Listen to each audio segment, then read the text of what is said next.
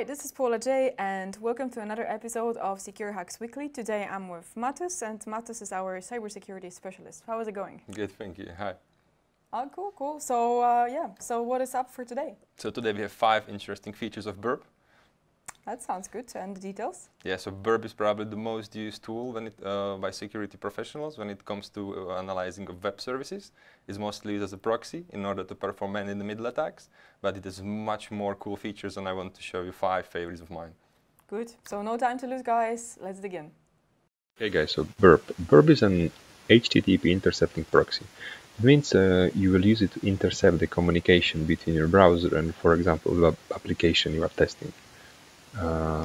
Burp has many other features, like if you see those modules in here, proxy, spider, scanner.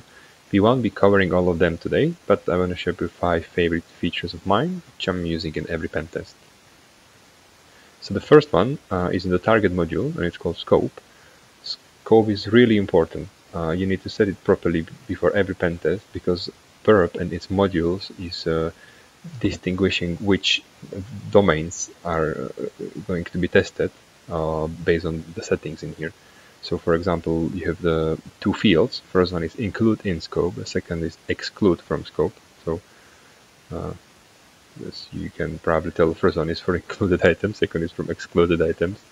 When we switch to web browser now and generate some traffic, my application is running on localhost and port 8080. And I'll switch to sitemap. You see all these domains which were accessed by Burp when we refresh the page. So we are only interested in localhost on port 8080. So we right click on it and say add to the scope. Yep. So now in scope, you see there is include in scope is localhost. Next thing you want to do is to review the scope and maybe exclude some stuff which you don't want to have there or you are not interested in having there. So for example, right now, you can see that this application will send some GET requests every few seconds. So let's say we don't want to have them, or we are not interested in lesson overview and lesson menu. So we can right click on it and say remove from scope, also from the second one. Now the scope was updated in target module, and the proxy module is already working with the scope with such limitations. So if I switch back now, you see the exclude from scope is the localhost 8080 and is lesson overview, is lesson menu. So as I said, the scope settings are shared among the modules. For example, scanner module is which is not available here because it's free version of Burp, but when you have a Burp Suite Professional, then you can scan sites, and the scanner is distinguishing based on your scope, or it can be set in the way that it will distinguish based on your scope. So it's really important to set up scope properly. Second interesting thing I want to show you is if we put this back to the scope now, HTTP history. Defaultly, HTTP history window is set up in the way that all the new requests are added in the end of the list. So for example, now we can see 8587. If you wait for a few seconds and I scroll down, you see there are another new requests. The window will not scroll down automatically. So the cool thing you can do if you want to monitor live traffic, live communication, is to go up and in here, double click on the pound. You will reverse the order, and now all the new messages are added on the top. So if you, for example, do a logon and you want to see what kind of requests are coming through Burp, you can just easily reverse the order and you don't have to scroll down. So I think that's pretty useful. Another thing I want to talk about is a repeater module. A repeater is used to repeat requests to the server, as the name is suggesting. It's very useful, for example, when you do cross-site scripting and you are trying different payloads. In that case, it's much easier to do it with a repeater than to manually put them to your browser. Also, when you are brute forcing, for example, login, then you need to specify for Hydra or similar tool the success and failure conditions, and this is based on the responses from the server. So let me just quickly show you how to do that. If you go to proxy now and HTTP history, we see I have a login request in here. Let's send it to repeater.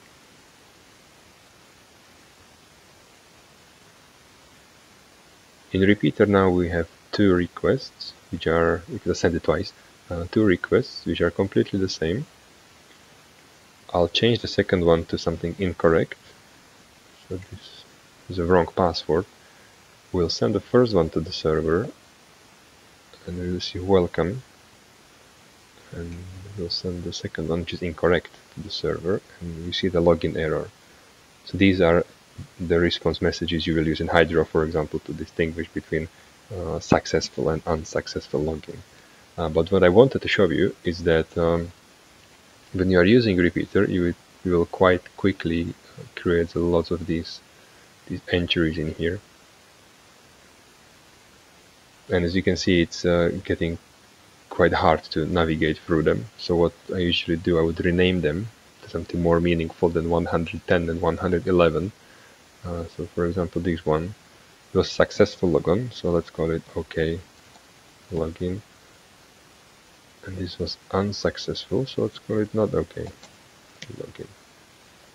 So you can see now it makes a little bit more sense. It's cool when you are, for example, returning to your work you did a day or 2 days ago and just want to quickly check something, and it's much faster when you have proper descriptions in here. And second very useful feature is that mostly when you do penetration tests, you will also do a retest in a few months, depending how quickly your customers will fix, or they will think they will fix the issues. So in that case, when you are retesting and you have these tabs here properly named and properly documented, it's much faster for you to perform the same actions you did last time. So that's it's a really big help. Next thing I want to show you is in the proxy module, and it's the intercept feature. Intercept feature is used to stop messages which are coming from your browser to the server, so you can examine them. As you can see, you have a few options here. First is to forward, which will send message to the browser, sorry, to the server. Second is to drop, so the message will be deleted and nothing will happen. You can perform some other actions like send it to different modules like repeater, which we did previously. It's very useful when you, for example, want to see how exactly logon goes. So what kind of messages are transmitted during the logon. Then you can just examine them and forward, examine forward. So that's really useful. Second scenario, and this is really cool, is when messages have some serial numbers which are incremented every time they leaving the browser and the server. So in that case, it's much easier for you to take a message which is already configured properly by a browser than changing all the fields yourself in order to be accepted by a server.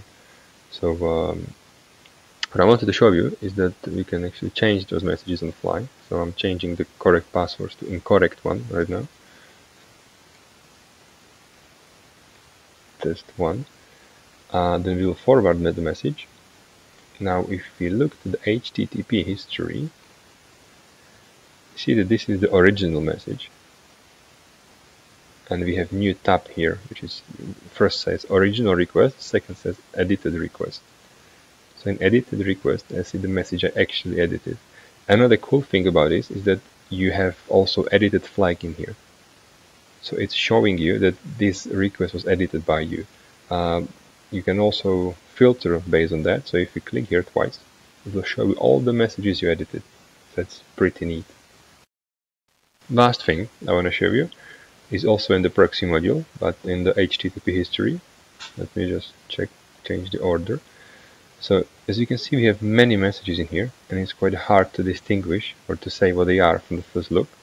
So what I usually do when something significant happens, I will just mark it.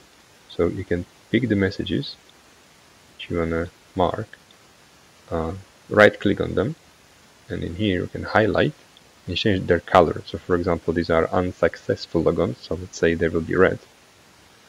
And these two on the top are successful, so let's say they'll be green. Second thing I'll do,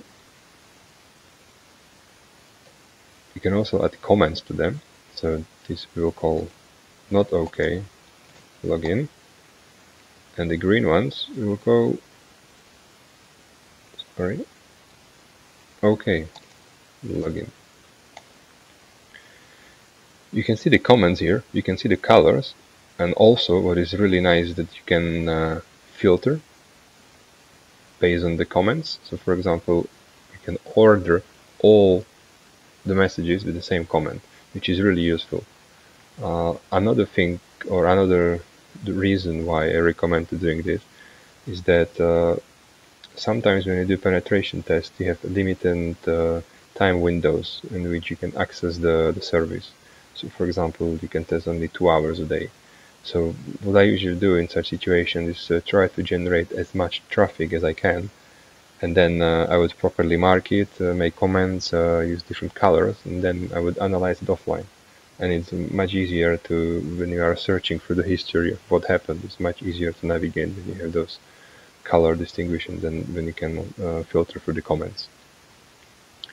So those were my 5 favorite features and functionalities of Burp. I hope you enjoyed the video, and thanks for watching, and stay secure.